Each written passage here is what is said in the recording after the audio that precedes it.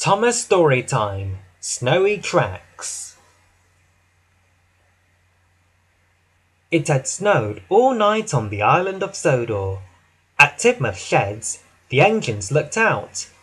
The trees were white, the cottages were white, and the railway tracks were hidden under a blanket of white snow too.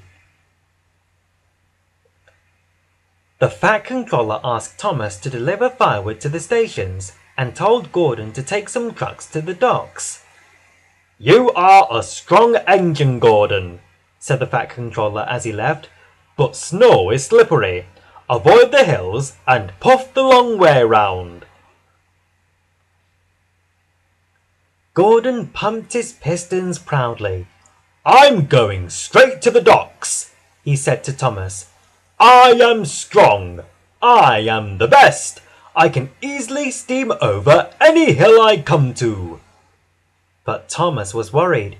He'd heard what the Fat Controller had said, and he knew that snow could be dangerous. But off Gordon huffed. Soon he came to a hill. "This hill isn't too steep for me," he boomed. "I'll steam over it." Gordon chuffed to the top without any problems, but going down the other side wasn't so easy. Gordon's wheels slipped and slid. Gordon went faster and faster. Spencer was huffing up the hill towards him. "Slow down, Gordon!" Spencer shouted, but Gordon couldn't slow down. Gordon wheeled past Spencer, spraying him with slushy snow. Splish! Splash! And on Gordon raced. Gordon managed to slow down, but it wasn't long before he came to the biggest hill on the island. "Snow is soft, and I am strong. It won't bother me," he muttered. But as Gordon pushed up the hill through the snow, it became a snowball. The snowball grew bigger and bigger. Thomas came up behind Gordon on the hill.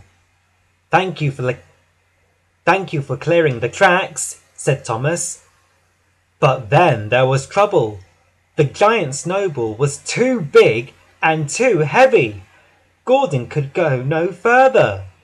Then the snowball began to push Gordon back down the hill again. "Watch out, Thomas!" he shouted. Gordon was pushed back faster and faster, so Thomas chuffed back faster and faster, until Gordon rolled into a siding and crash!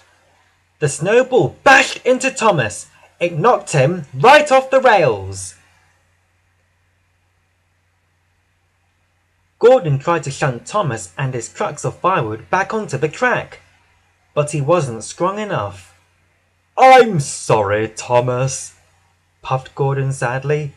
"I'm not strong, and I'm not the best. I'll find Rocky. He's better at this than me."